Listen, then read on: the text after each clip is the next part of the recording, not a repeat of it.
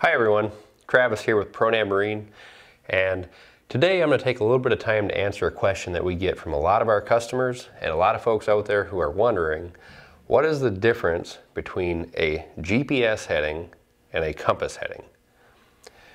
With our product, the ProNav Angler, where this applies is on the vector mode. Vector is essentially a heading lock mode on the ProNav Angler that allows you to either control your boat using a GPS heading lock or a compass heading lock. Let's dive in and take a look at what the differences are. A GPS heading lock is a mode that I'm going to use a lot of times when I'm out fishing and I want to get directly from point A to point B in a straight line. So think of a GPS heading lock as creating a two-point route from your current location to a far off point where you kind of want to end up. So for example, if I'm fishing in the middle of a channel and I want to aim for a pier that is a mile down and off to my left side, I'm going to set a GPS heading lock directly towards the end of that pier, and my boat is going to take the straightest line possible from my current location to the end of that pier.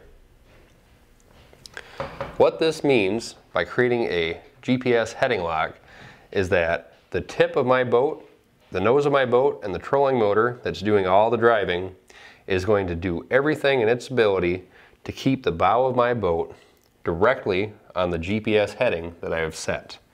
So as you can see here, we've got some wind, we've got some current, and all of these things are trying to blow us off of our heading. On my GPS heading, the bow of my boat is going to maintain the straight line.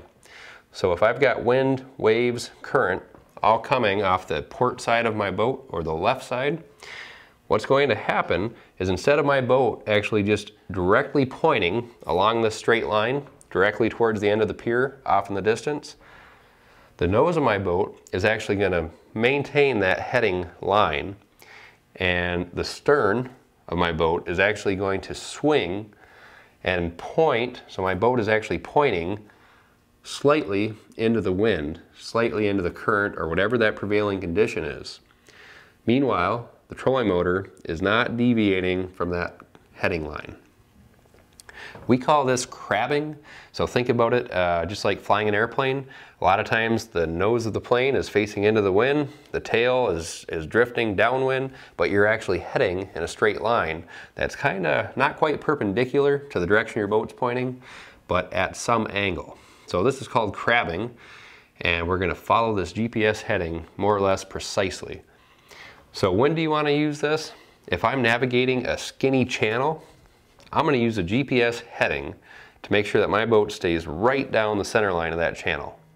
I don't care if my boat is pointing directly down the channel so much, but I want to stay in the center of that channel so that as I'm fishing and I'm casting at docks on both sides of that channel, my boat is not drifting into shore or drifting into those docks.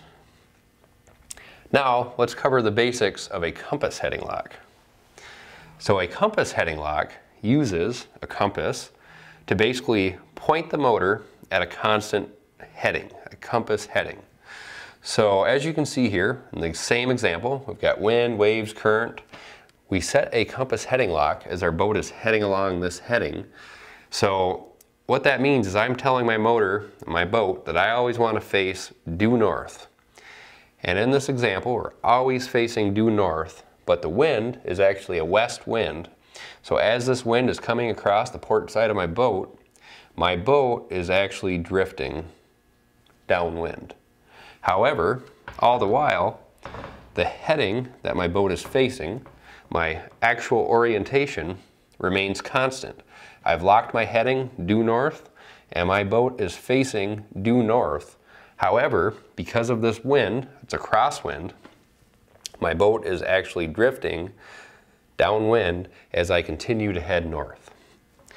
So as you can see, this feature is really handy if you want your boat always facing one direction as opposed to varying in its direction.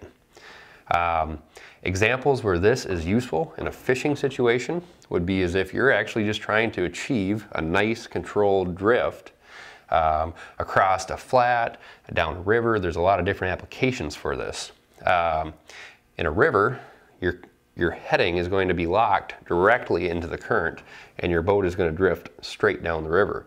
So this is a great mode to use if you're actually fishing in a river situation.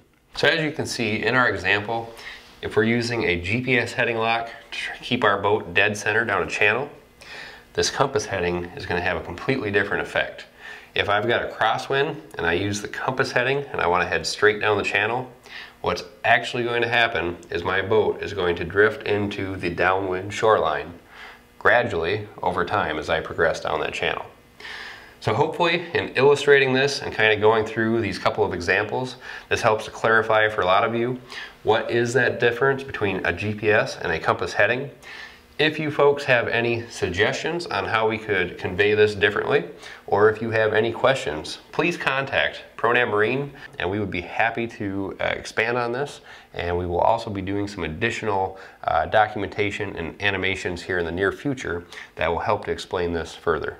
Thank you for tuning in. I hope you guys have a great start to the spring fishing season.